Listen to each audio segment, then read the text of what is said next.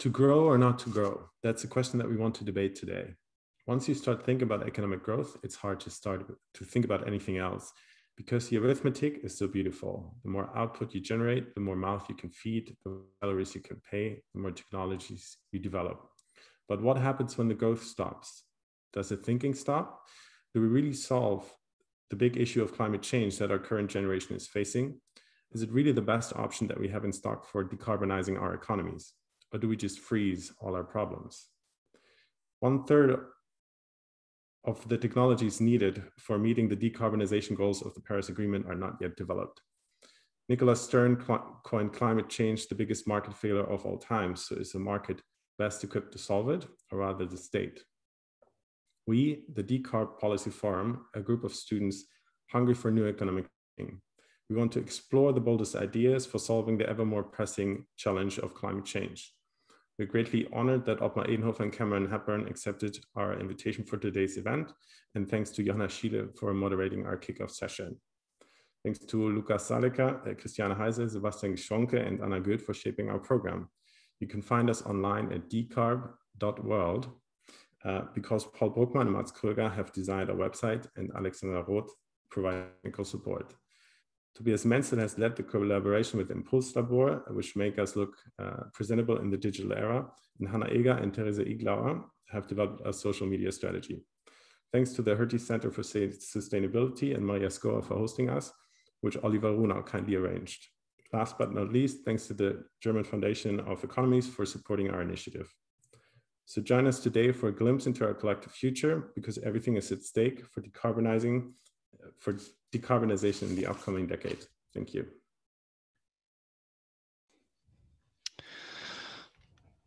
Well, thanks a lot. My name is Christian Flaxland. I'm a professor of sustainability at the Hertie School and director of the new Hertie School Center for Sustainability that went online actually only 4 days ago. So we are new, we have just started. And I'm very excited about this event for 3 reasons. First of all, the topic, green growth, innovation, market incentives, and investments for a green economy.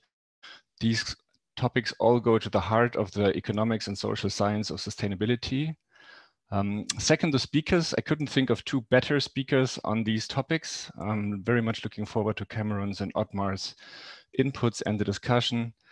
And third, for decarb, well, organizing, self-organizing, the seminar, self-organizing as an initiative, I think this polycentric aspect of the sustainability transition is absolutely essential, and we're very happy, very glad to partner with Decarb as the new Hertie Center for Sustainability.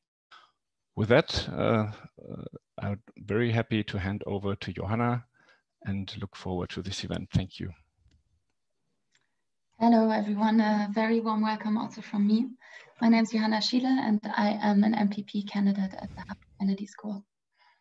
I have to admit I could not have been happier when Niels asked me to moderate today, as both Cameron Hepburn and Ottmar Edenhofer have been my 2 professor heroes since I started studying. Not just for their research, but especially for their ability to publicly explain complex matters in an easy and digestible way. Making new economic thinking accessible to a wider audience is so important, and that's what's our goal in today's session. Many of the economic paradigms that we use today were born out of a time when a large fraction of the world was still in extreme poverty, when the global average life expectancy was around 20 years less than today, and when Europe was in dire need of reconstruction after World War II.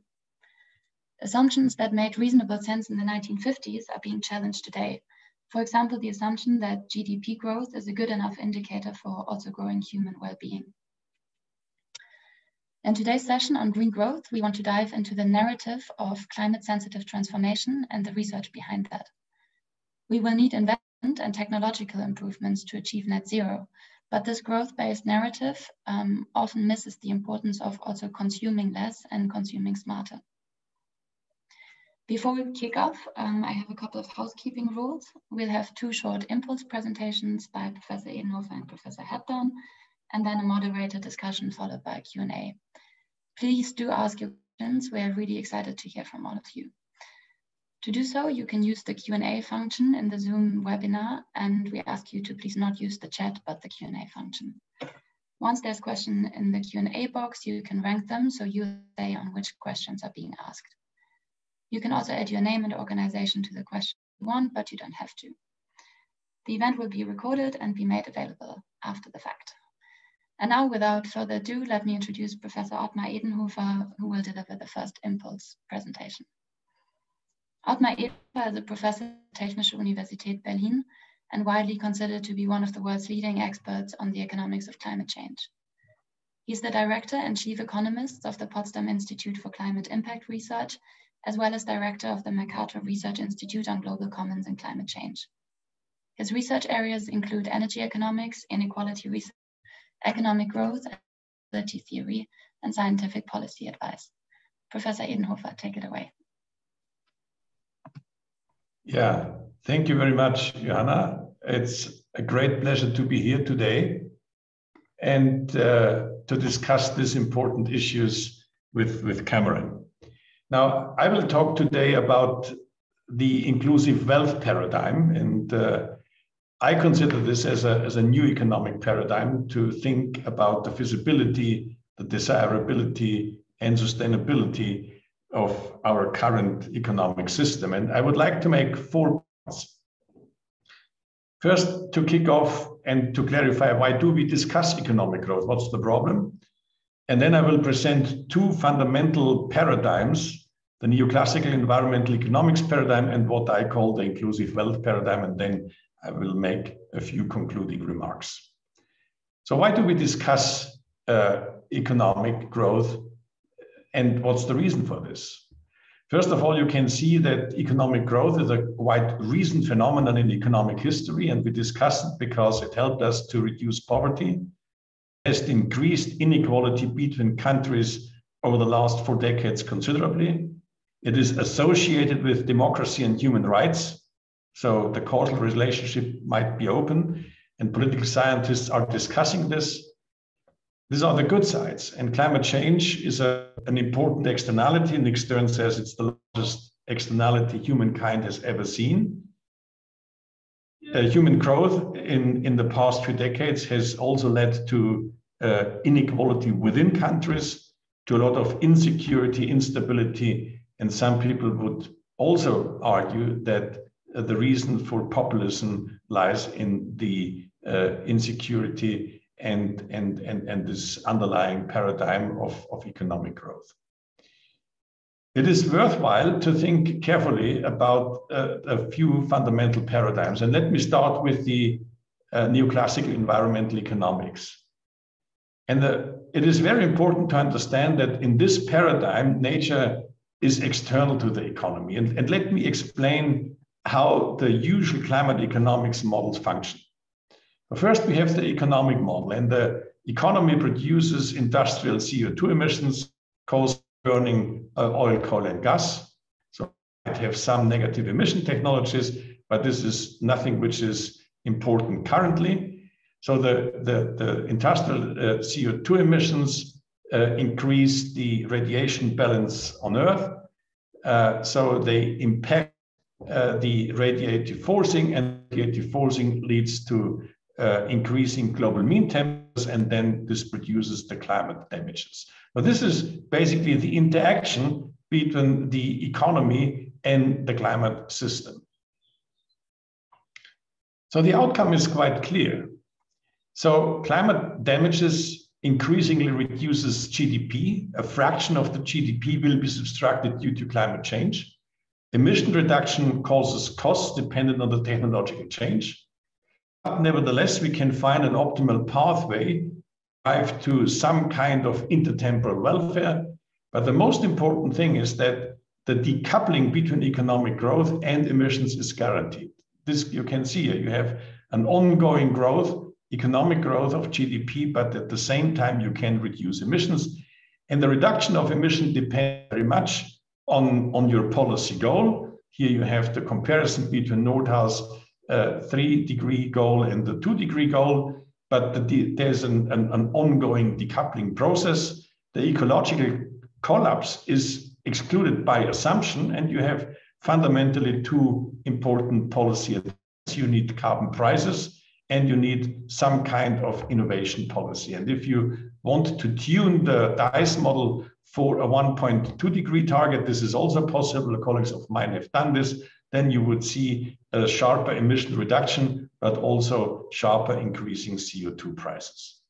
So that's the fundamental characteristic of the DICE model. However, there is now an emerging new paradigm. And this new paradigm I call the inclusive wealth paradigm. And this paradigm has been articulated very extensively in the most recent Dasgupta review. Father Dasgupta presented the economics of biodiversity, but this is much more than a book on the economics of biodiversity. Father Dasgupta claims in this book that he has more to say about the relationship between nature and economic growth. And let me explain this a little bit in detail.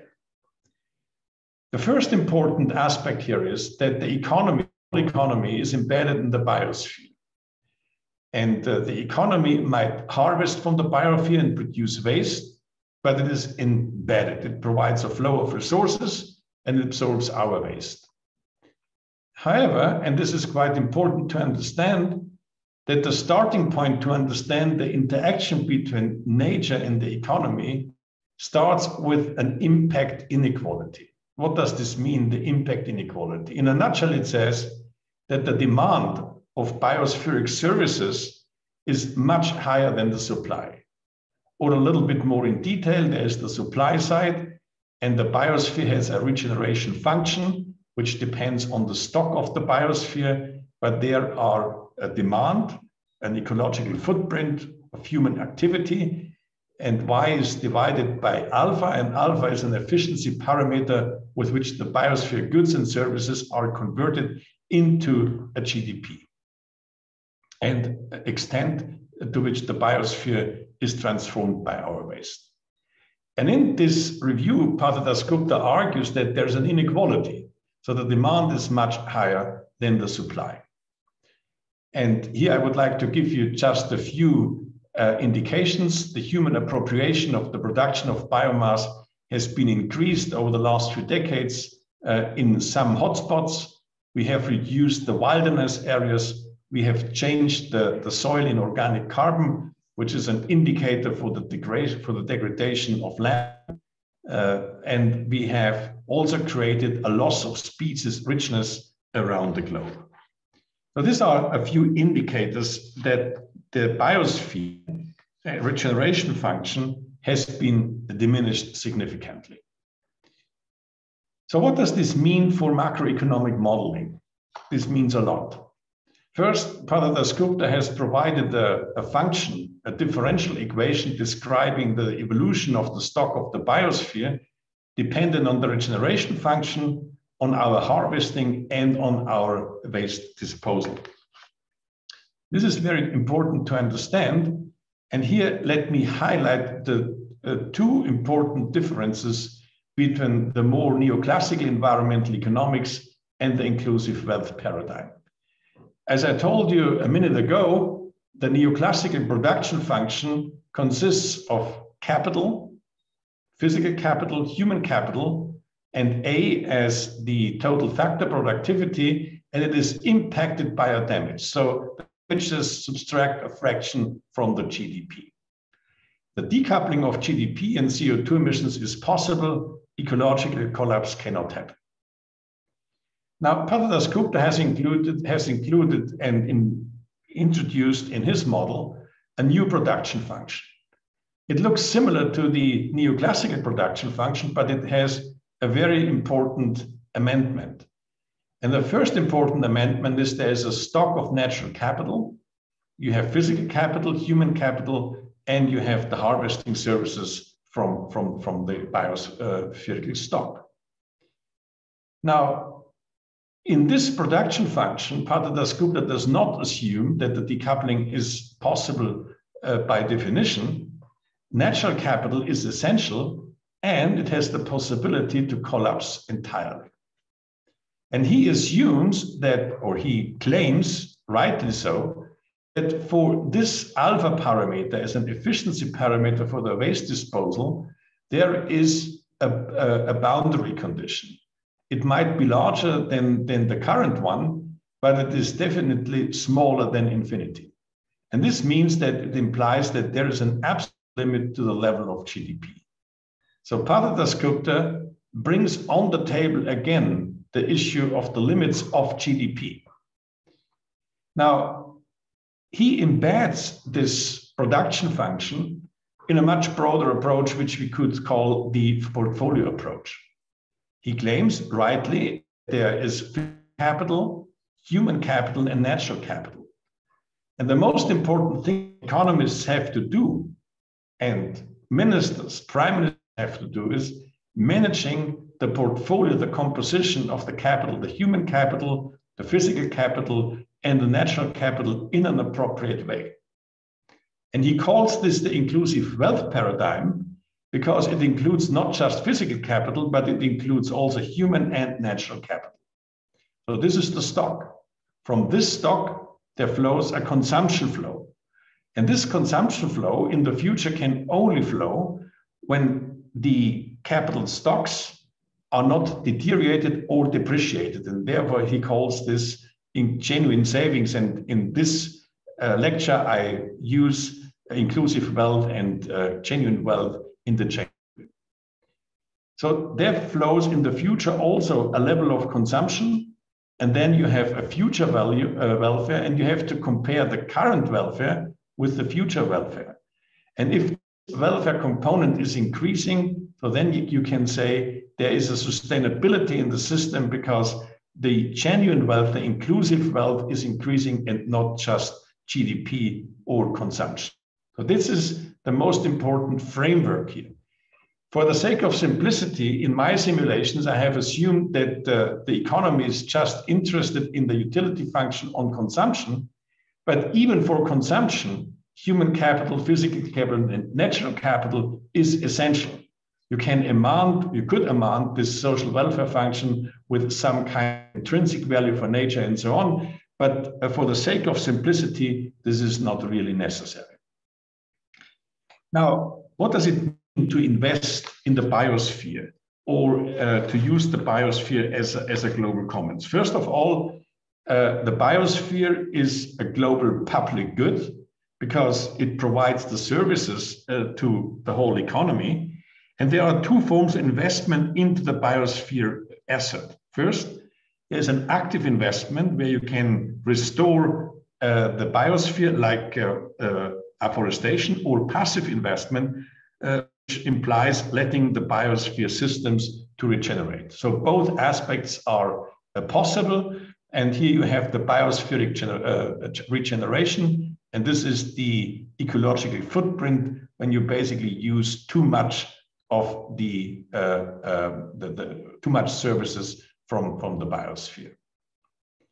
Of course, if you want to understand the biosphere, it is good to think about planetary boundaries. I don't want to go into the details of this planetary boundary that ranges from climate change to land system change, freshwater use. But there are at least some boundaries in the system. And below these boundaries, there's a risk that the whole sphere might collapse. I will not go into the mathematical details, but just for the economists, I would like to highlight about the fundamental functions of the growth model. So this is the usual production function. And then you have the production and the expenditure equality. So there's an investment in total productivity, which is quite important. There's this regeneration function where you have the regeneration rate, and at the same time you have harvesting and the waste disposal. Then there are here some planetary boundaries. Below the planetary boundaries, the regeneration rate of the biosphere is in danger, and there are the usual investments into the capital stock. And there is also a population equation, and this is a logistical population growth equation. Now, let me highlight a little bit what are the outcomes of this model is. The first and the most important insight is that more and faster technological progress cannot deliver more GDP, but higher steady state levels. So total factor productivity does not allow an ongoing growth rate. It allows however, a higher steady state level. The whole economy in the end will converge in the long run to a steady state situation. And the higher the total factor productivity is, the higher is the steady state level of the consumption. Another way to buy time is to increase the resource efficiency alpha Z. This leads also to a much higher long-term steady state level if you have technologies which can use the waste in a much more efficient way, then you can have higher steady state levels. Reducing the population growth achieves also a higher steady state income per capita, but this is also an important aspect here.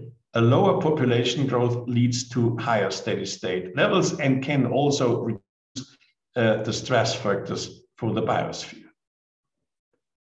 Also, you can think about how to overuse the resources. You might subsidize the resource use as we are doing in the current situation. In the short run, then you can increase your GDP. In the long run, this will lead to lower steady state levels of consumption. And this is sometimes perceived by analysts that what we are doing is we are increasing GDP in the short run and reducing it, even the GDP in the long run. But now you might say, okay, is this the typical limits to growth story? I wouldn't say it's the typical limits to growth story because we only talk about the flow variable, and the flow variable is the GDP. But the question was from the beginning on, is GDP the appropriate indicator? And the answer is no. Because what we have to do is we have to think about the reasonable scarcities of natural capital and physical to analyze the shadow prices.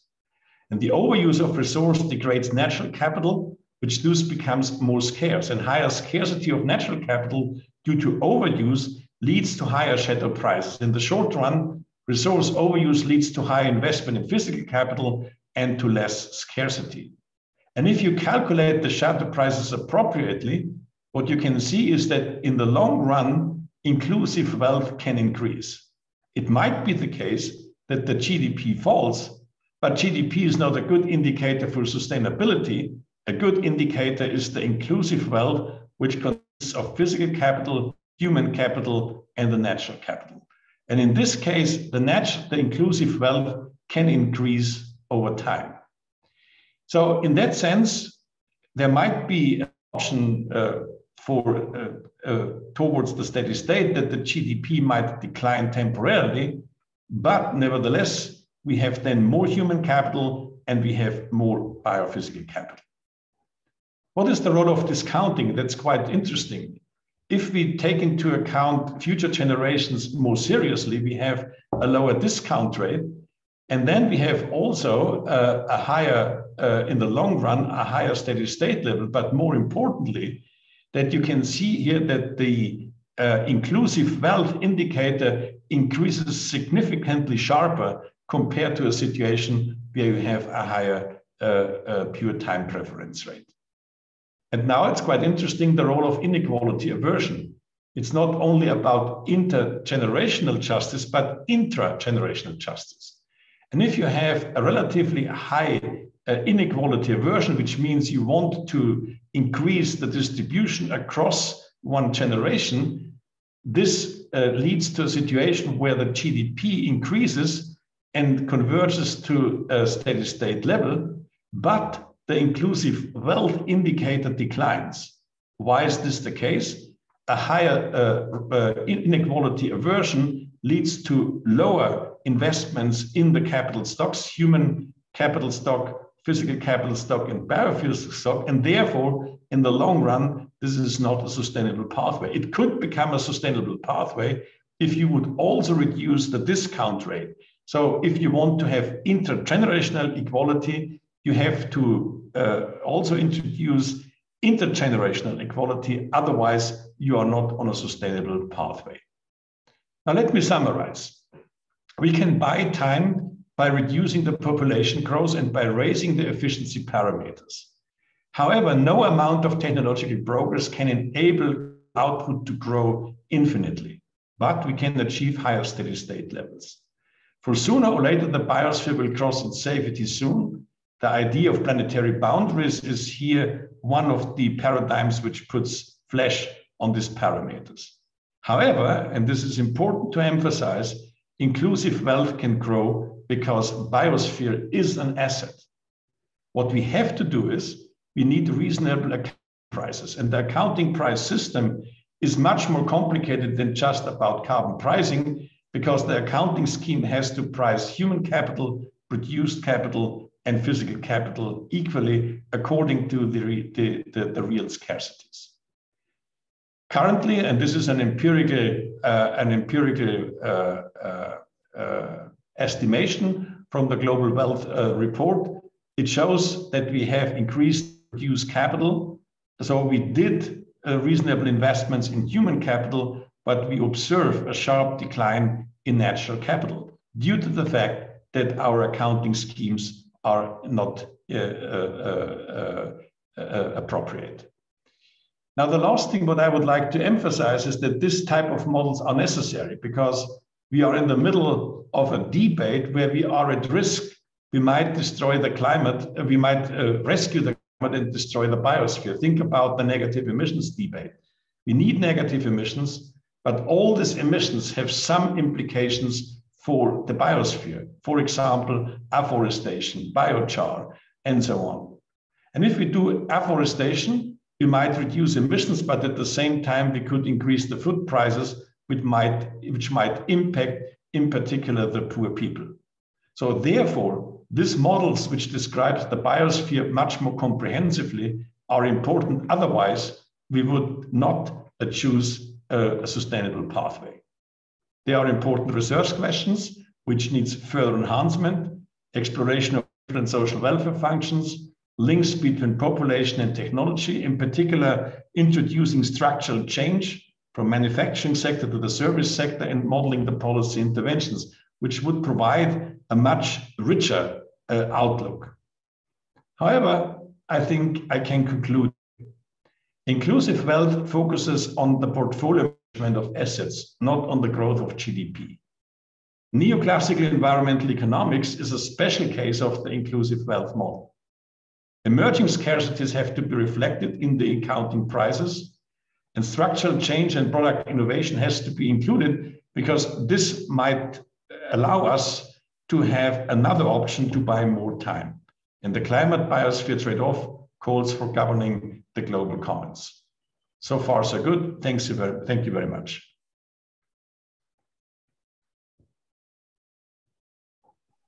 Thank you very much for your really interesting presentation. I have a whole bunch of questions right now, but before we move on to Professor Hepburn, I would love to ask a question from the audience on the slides you just presented. So one attendee is asking, in the inclusive wealth indicator, what exactly does human capital include? I find including physical stock a bit distracting if one does not account for the quality of the physical stock. We do not want an indicator simply saying that more physical stuff is good because it is not.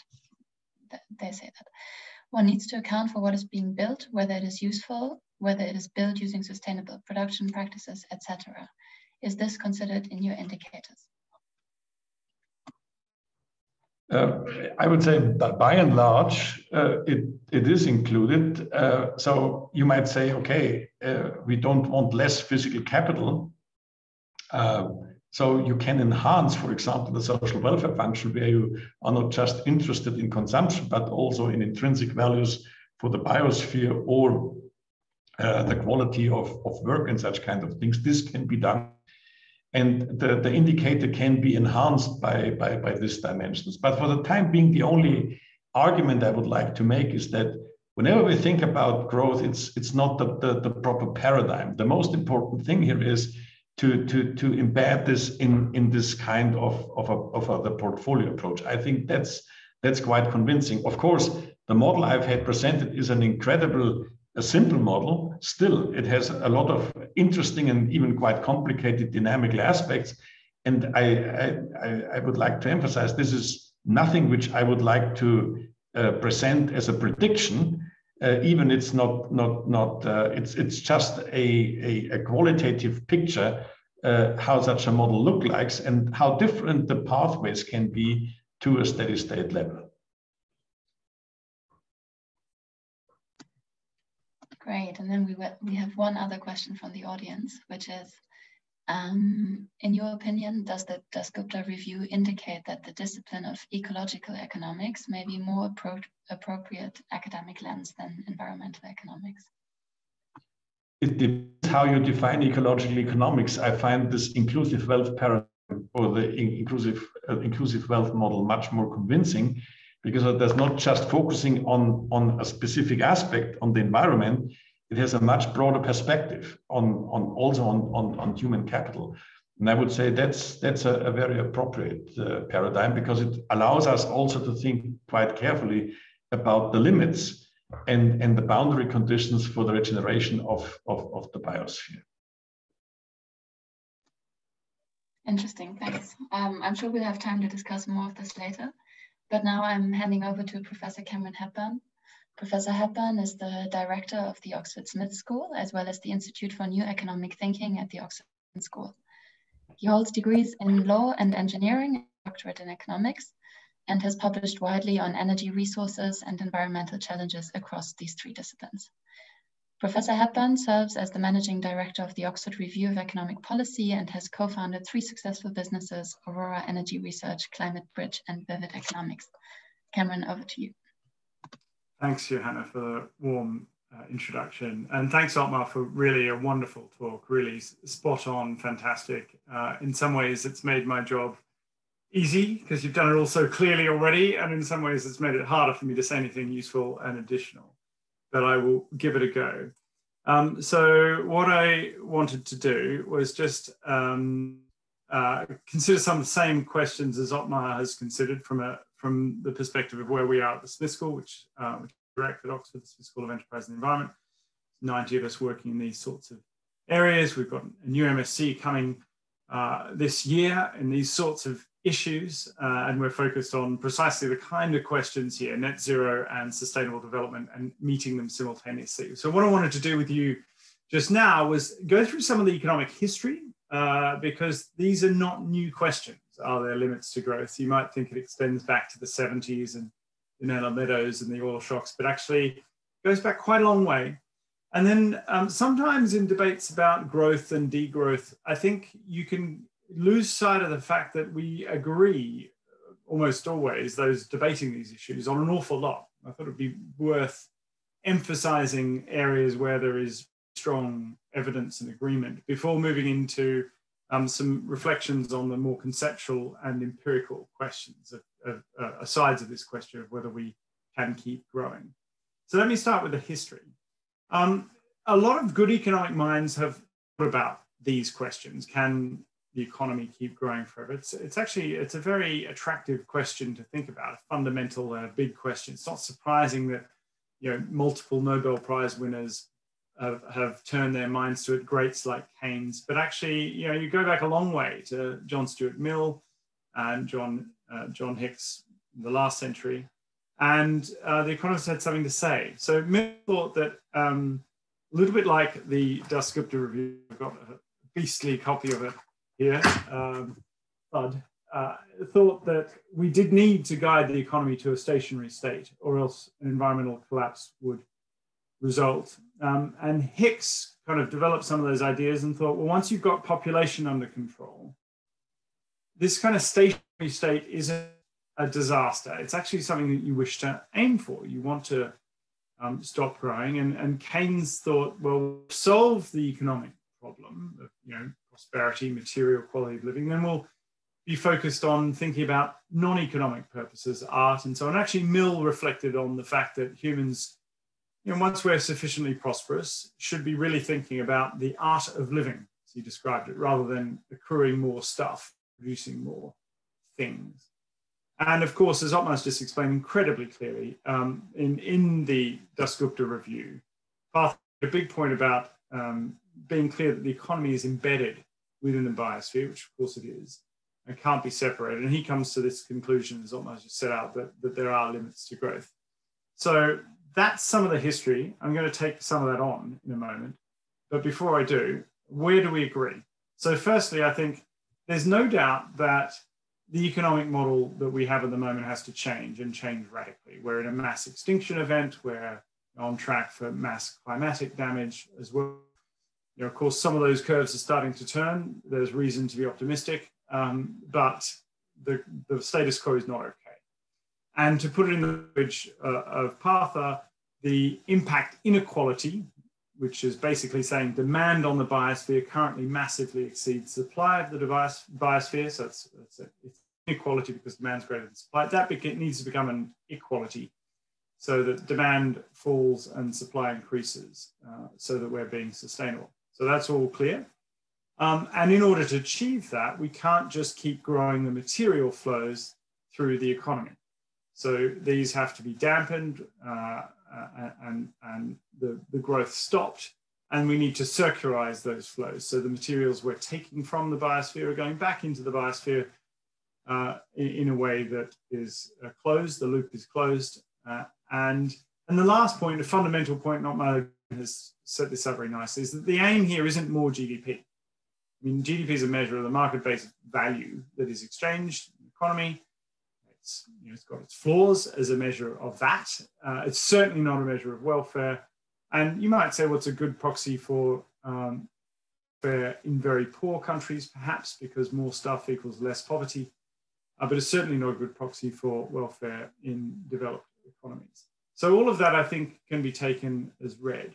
And for me, the tough question is the end to GDP growth necessary, feasible, or desirable to meet our environmental objectives? And so I'm going to explore the theory and some of the empirics around that in just a minute. But before I do, I just want to firmly agree that the inclusive wealth paradigm is the right paradigm here. And I have a book with Kirk Hamilton, here it is, on the topic.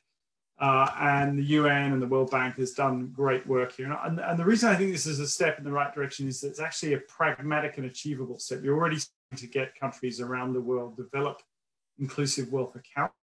You know, we're not there yet, but the theory is actually not horrifically complex, I would say. The practice is tricky, to be fair, but we're on the way there. And I think the sooner we get chancellors, presidents, prime ministers being challenged about the wealth numbers for their country rather than the GDP numbers of their country, you know, we will be in better place then. So let me just move to some of the core concepts. So like Ottmar, like Partha, I completely agree that the economy is embedded in society, which is embedded in the biosphere. All that's understood. But I'd say that there is, in addition, an awful lot of it highly ordered incoming energy from the sun, not to mention the moon and so on, into that biosphere. That means that this is not a completely closed system. If you're thinking about, if you're an engineer or a physicist thinking about the laws of thermodynamics here, it's not a closed system. And while it is closed basically to matter, you know, we lose a bit of helium, but basically it's a closed system for matter. It's not completely closed to energy. And what that means is that we do need to put bounds. I mean, we have no choice. There will be bounds placed on the material throughput of the economy precisely because it's embedded in these physical ecosystems. And the incoming solar energy doesn't change those bounds. Now, you can have a debate about how close we are to the bounds on the material throughput of the economy. You know, Partha's review suggests we're close. There are other ways of looking at this that suggest, you know, we maybe have a bit of time. But either way, I don't think this is up for discussion. We've got a problem here in due course that we need to solve. I think the key point I would like to make and grapple with a little bit more is that while there are bounds on the material side of things, I am not yet convinced that there is any bound on the ability of humans to have ideas. And the way in which we can reconfigure matter using this highly ordered incoming energy to create value, I suspect is pretty close to limitless. Now, you might say pretty close to limitless is not the same as limitless, and as a theoretician, I appreciate these distinctions. But as a practical matter, if we've got another, 100,000 years worth of growth ahead of us, or even 1,000 years, frankly, I think that's probably enough. Now, what do I mean by this? If you think about how much value we get out of units of matter, go back a couple of 100 years and an atom of silicon lying around as silicon dioxide on a beach, it's not particularly valuable to anybody. You come forward to the 20th century and you're using silicon chips and semiconductors. That small, tiny, tiny amount of matter is suddenly worth an awful lot. And why? Well, it's because the amount of intelligence we've imbued into that tiny chip that is powering your camera, your computer, your video, etc., all the rest of it. We move forwards and you're thinking about quantum computing. A bunch of startups on this in Oxford, and I've invested in one, where it's not just the atom that we're generating value from, it's the spin of electrons. Like, these are minusculely small compared to the atom, right? And humans are able to now generate highly valuable information from such structures. Now, I'm not saying we're going further and further down to bosons and so on, and nor am I denying the fact that our activities, of course, are embedded physically in nature.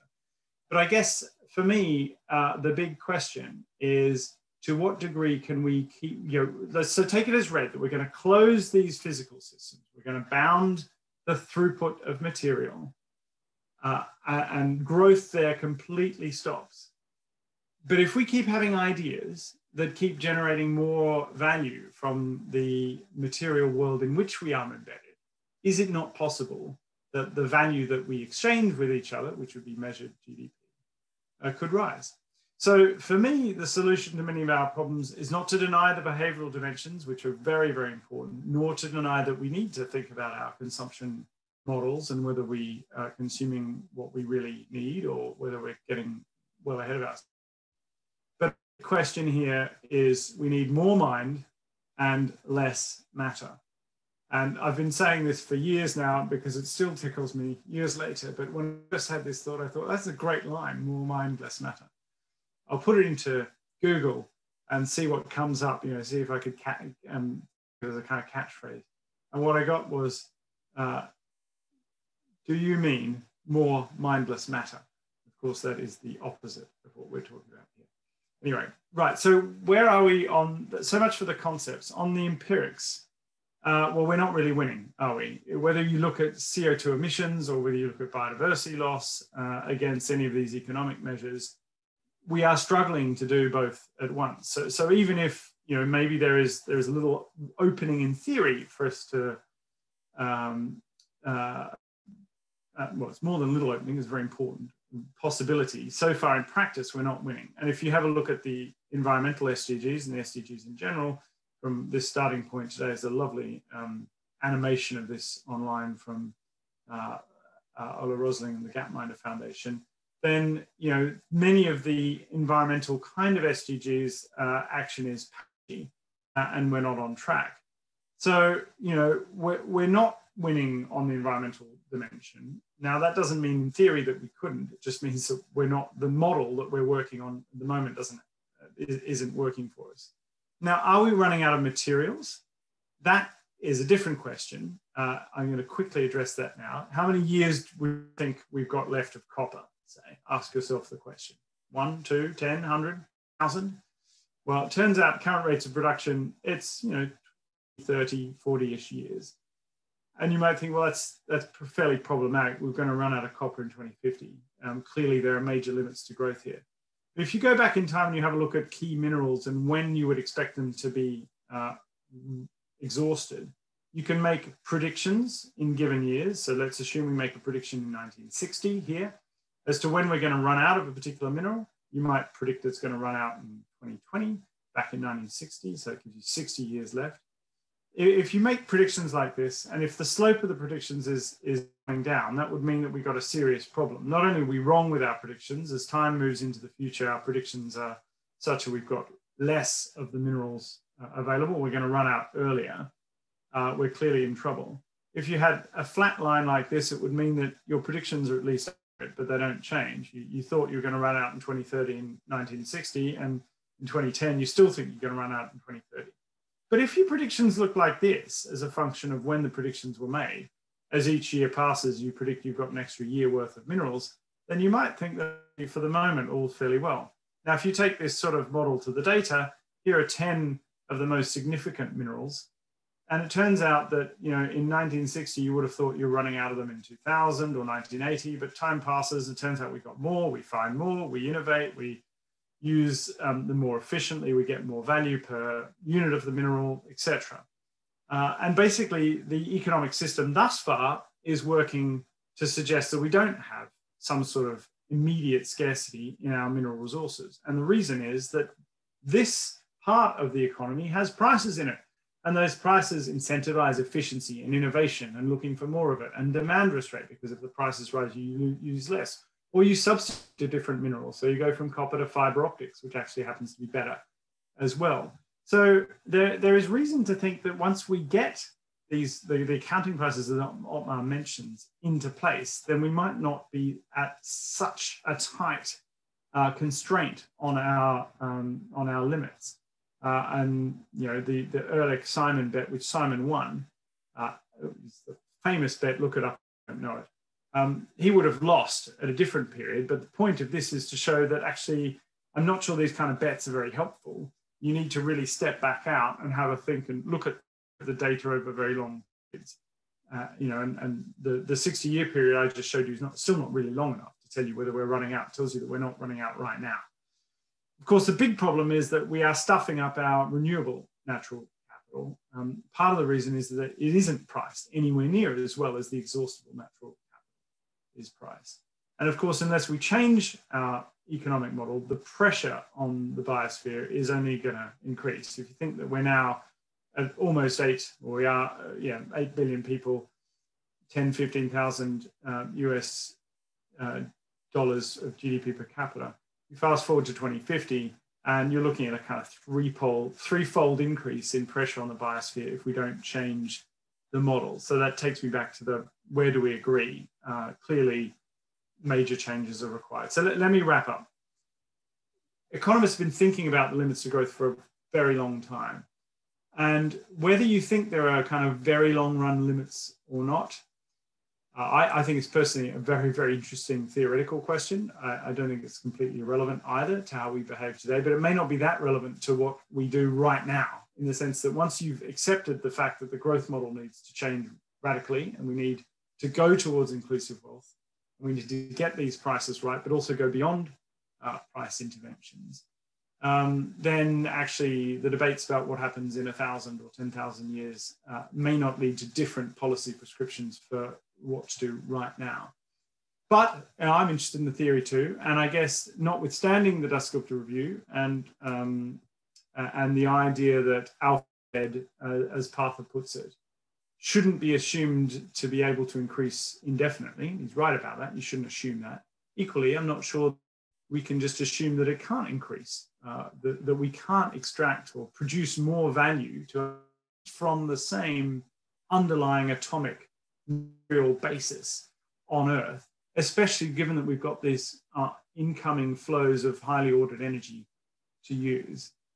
Anyway, theory aside, in practice, there's absolutely no compelling evidence that we're doing this yet. And clearly what we need to do is to change the growth model, but we need to do it in a way that doesn't deliver extreme harm to many people around the world. You see what happens when you have a recession. That is what zero growth means, guys. And in a recession, people kill themselves, people lose their jobs. There's extreme levels of unhappiness. So it's managing these kind of twin requirements that we have to do, and it's tricky, but it's a good discussion. And Ottmar, you started this off so nicely with your presentation. I haven't quite come up to your there, but I look forward to the discussion with you and everybody else shortly.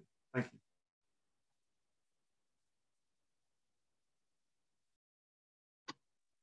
Thank you so much, both Cameron and Ottmar.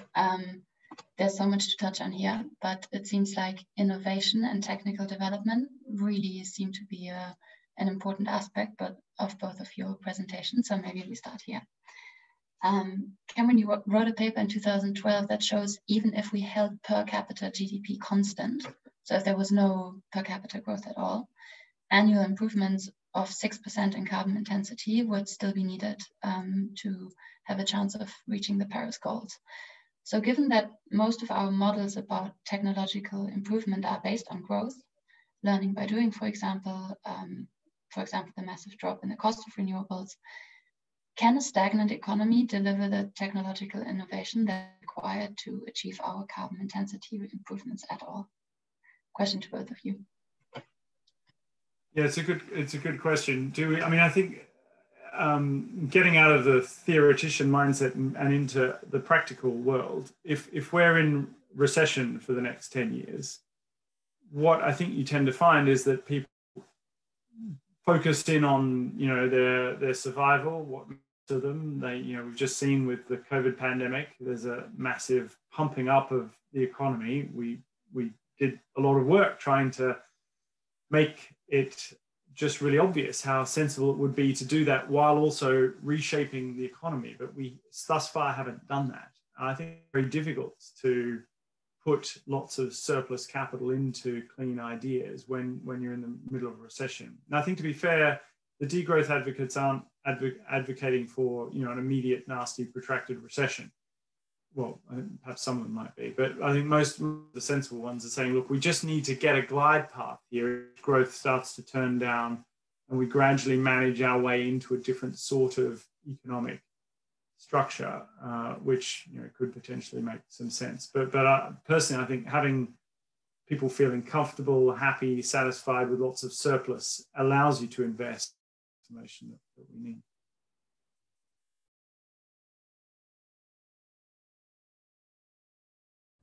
Yeah, thanks, Cameron. First of all, thanks. It was very, very stimulating. I would like to respond in two ways. The first one is on your intellectual economy. Of course, from my point of view, technological progress is absolutely essential. And I agree fully what Cameron said. Even if we would stabilize GDP per capita, most of the contribution to the emission reduction has to come from technological change. But I think in our economic models, we have to think much more carefully about the direction of technological change. Technological change can be that, in this case, total factor productivity. Growth economists are focusing on total factor productivity. But that's not good enough, because this would only deliver a higher level of a stationary state. However, we have to think about the alpha Z, and admittedly, in my simple simulation, I changed alpha Z exogenously. It would be very, very important to have a model where we could basically invest in this efficiency parameter. And the second aspect here is, so we should not only talk about total factor activity and these efficiency parameters, we should have in mind a third dimension. And this is, I only touched this in my presentation very quickly, and this is product innovation. So the model, which I basically have amended a bit from and borrowed from Partha, it's a one product model. We have one product, and you try to produce this one product with less energy and less material. But in reality, we are producing a multitude of products. We have product innovation. And this product innovation could come with less waste, with less energy, and the space in the end could be a space where we just exchange educational services without any waste or very, very limited waste. And this would enhance, so to say, our human well-being in the long run. My feeling is that in these models, we will only get a more realistic sense. So what's the potential of decoupling when we also introduce product innovation, because this is at the core of the intellectual economy Cameron has highlighted here. So in that sense, I would say we don't know the theoretical limits. From practical terms, what we have to do is, and I think we can find a lot of agreement across the different camps. We need reasonable pricing schemes, which at least include the most pressing scarcities we are facing now.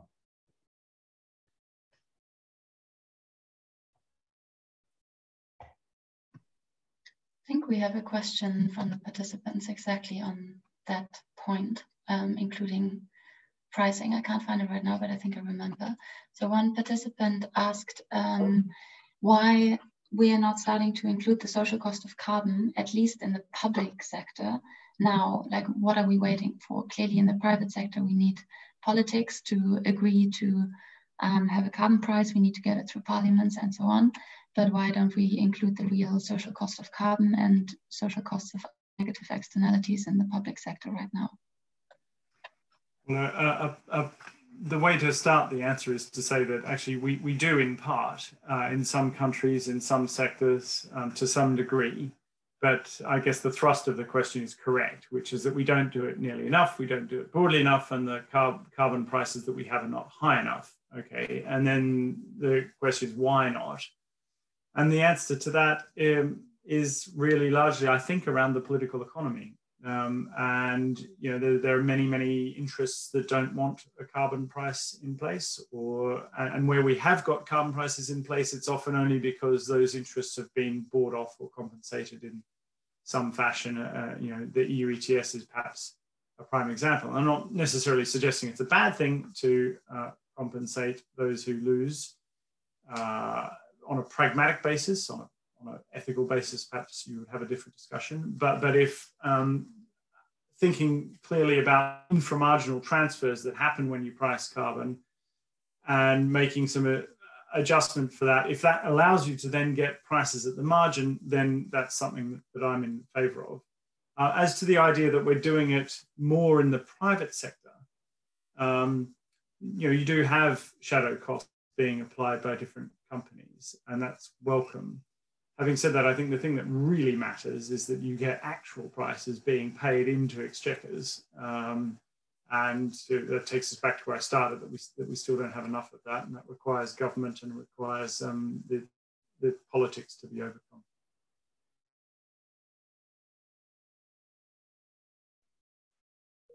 I agree. So being involved over the last 2 years in the German carbon price reform, I have to admit I'm not 100% sure what's the reason why this simple idea is not applied sufficiently. I can offer 2 reasons. First, politicians are mainly interested and concerned about distributional issues. So you can hardly know politician convinced if you say something is more efficient. So you have to resolve, before you talk about efficiency, you have to resolve the distributional issues. And the second aspect is there are a lot of confusion around this idea of the carbon pricing, because most people, in particular more in the more progressive spectrum of our societies, believe that carbon pricing is a market-based instrument, that the prices emerges from some kind of market forces. But the contrary is true. You need a very strong state to impose either a quantity target or a price on the system. And therefore, though this issue of market-based instruments I do not like, because they are market-based in the sense that policymakers have to create an own market, a new market, but it is a politically created market. It is not something that emerges from the market. And that seems to me that leads to a lot of confusion and misunderstanding. And we as economists, we have to do a much better job, because we have to take the distribution concerns of policymakers much more seriously. And one argument which I find sometimes convinces policymakers is that all other costs, subsidies, performance standards have also costs. But in contrast to carbon pricing, and you have no revenues to compensate the losers and the low-income households. So a lot of more work has to be done to push this idea in the public corner. Maybe this brings us back to the GDP question again as well, because if we were looking at something other than GDP, maybe governments would also have a larger appetite to implement these instruments. So Given that both of you seem to agree pretty much that GDP is not the ideal indicator, or as Cameron said, that we need to get over our GDP obsession, how do we actually do that? How do we get policymakers, politicians, and central banks to change the most fundamental accounting parameter that they currently use? There's a nice piece by Diane Coyle, actually, seeking to answer that question in this book with Kirk, called The Political Economy of National Statistics. You might have thought that that made for super exciting reading, but actually it is properly good. I recommend it to all of you out there. She's kind of answering that question. How do we actually get people to be demanding these statistics and governments to be supplying them? Because if we get these statistics in, an awful lot of other things about how we behave and the decisions we make changes. I have to say, I never would have thought 10 years ago or 20 years ago that I would have got excited about the political economy of national statistics, but it's a great chapter. One aspect I would like to add here is we are talking about pricing. In the end, we want to change investment behavior, right? So it's an intertemporal issue. We want to change investment behavior.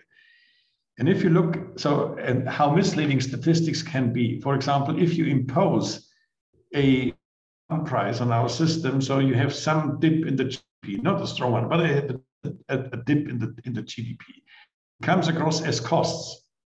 The same is true for the healthcare system. If you, in our statistics, healthcare is a macroeconomic cost. So most people ignore that investments in healthcare can enhance human capital, even pure productivity. So, and in that sense, what is a cost and what is an investment? So this seems to me is quite important. And I think we have to frame the whole thing that the state, the power of the state, should be used to also to incentivize the right investments, but also the right private investments. And in the end, what we are talking about when we are talking about this inclusive wealth paradigm and this portfolio approach, this is not to put a burden on people, but it is really what economists should do, enhancing wealth. But the wealth indicator has to be the right one. And if we promote and enhance inclusive wealth, that's a good thing. And if you do the accounting system in an inappropriate way, so some things appear as costs, which are in the end not costs, but the long-term benefits. So this nicely ties in with another question from the audience, is asking, how can we actually measure human and natural capital? And is it maybe also a reason for not doing it, that it's very hard?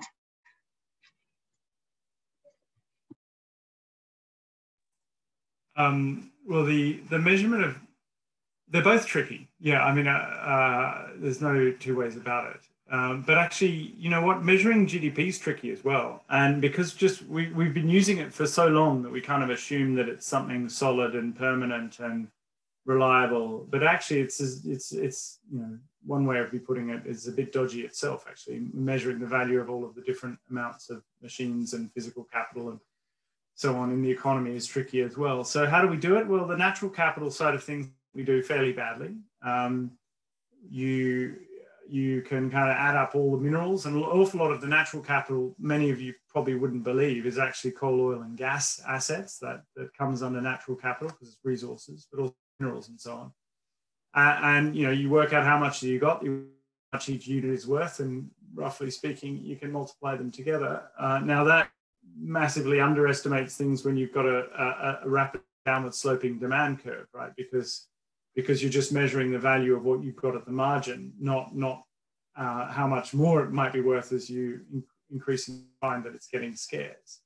The value of your ecosystems is in principle in limited forms in some countries' accounts. Although again, I'm pretty sure that you would find that it was an underestimate of true valuation. So we don't do brilliantly on natural capital, but it's better to make a start and to do it shoddily, I think, than to not do it at all. So the countries that are not doing it, I wouldn't get stuck into them and say, you know, you're doing it badly. I'd say well done for having a first go. Now let's try and make it better. On human capital, it's also you can approach this by thinking about the expected earnings of a person over their time and effectively capitalize the future stream of wage-based income for a person. But that's, that likely underestimates the value of the capital of a human. The other thing to clear at this point is that just because you're putting prices on things doesn't mean that you're saying that's the only way in which we value them or the only values that are attached to them. What we're saying is that in terms of helping to make allocation decisions in a national finance ministry, this is a useful number to help us make those kind of decisions. It's not saying we value a human at X or we value a tree at Y.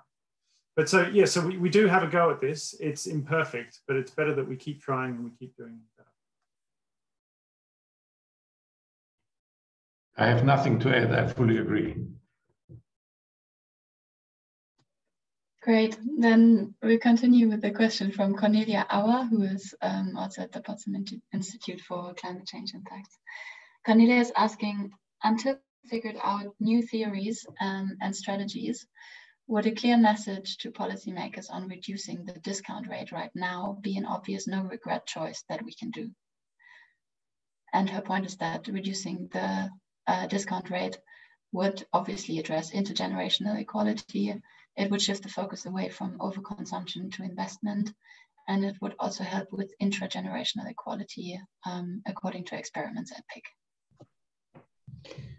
Yeah, so I would agree, but a reduced discount rate is not an easy task, right, in a society. So you cannot say reduce it, but the way you can do it is then you can basically incentivize in investments.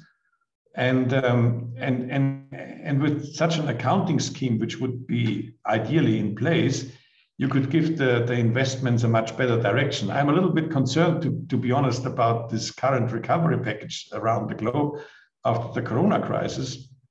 Everybody is applauding politicians who spend money for green investments, but I do not understand most of the time, and Cameron has done a very interesting study on this, if these recovery investments are really channeled to more green investments. And therefore, I also see such an accounting scheme, in particular pricing scheme, which make very, very clear that where is the social return on investment here.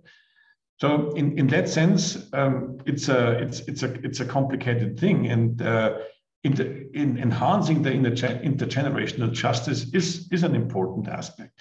But for doing this, and for the policymakers, you need at least, as the very, very minimum, a reasonable kind of stock account. So Germany, for example, has no stock account. We don't know what is the value of our public capital.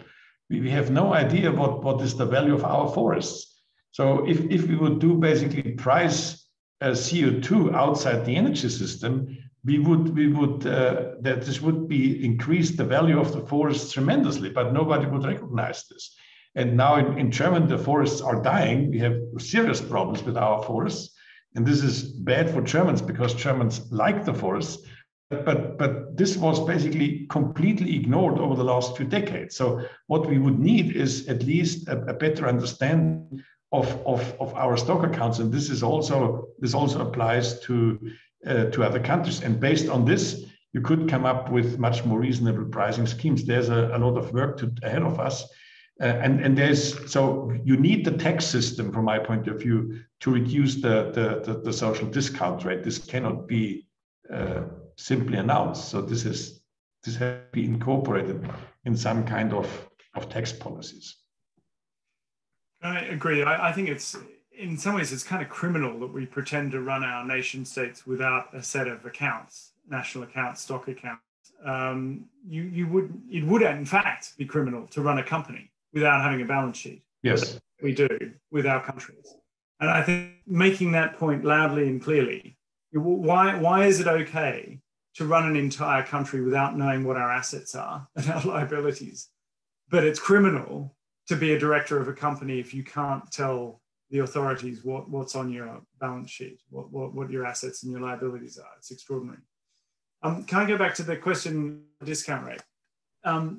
It's worth being very careful about, and I say what I'm about to say, I say as someone who helped the UK government to think through its process in 2002-3 to lowering its social discount rate. But if you reduce the discount rate, it doesn't automatically mean that things get greener. What it means is that you shift the balance between consumption now, the present, and investment for the future. Now, if that means that you invest an awful lot of money in roads and coal-fired power plants and making facilities, then lowering the discount rate can be bad for the environment. I'm not saying it is bad for the environment. I'm just saying that actually it's not automatically good. So I guess we get back to something Ottmar said earlier, which is about really understanding the direction of technical change he was referring to earlier, but also the direction of investment. And a low discount rate is good if you've got all your prices right, and so that your capital is being directed to the sorts of things that are prosperity, which happen to be green. So just pump, and I agree with everything Ottmar said, it's not easy to just turn down the discount rate.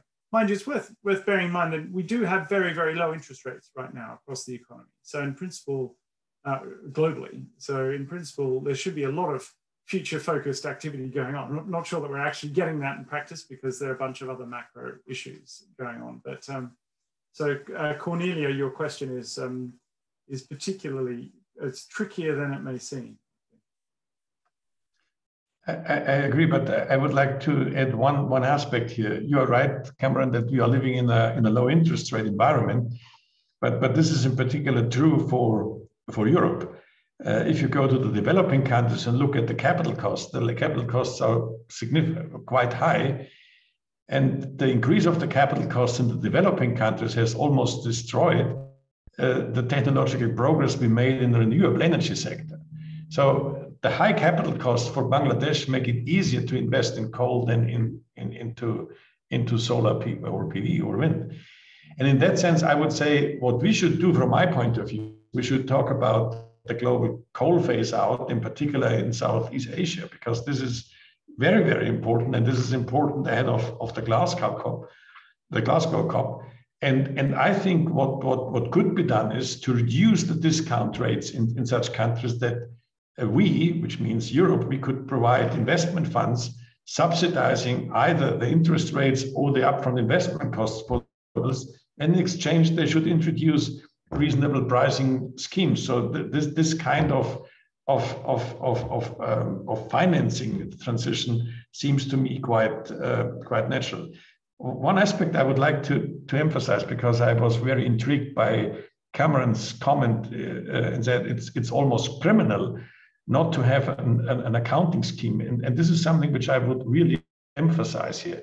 The GDP idea has been introduced for governments because they want to have an indicator for the level of production. This was due to the Keynesian revolution, and for that it was okay.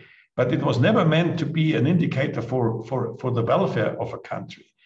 And we miss this aspect for a reasonable accounting schemes. And this is not just a technical issue. It's a deeply moral issue. It is a criminal act to destroy assets for a company, but it is completely okay to do this for a government, and this has to be changed very rapidly.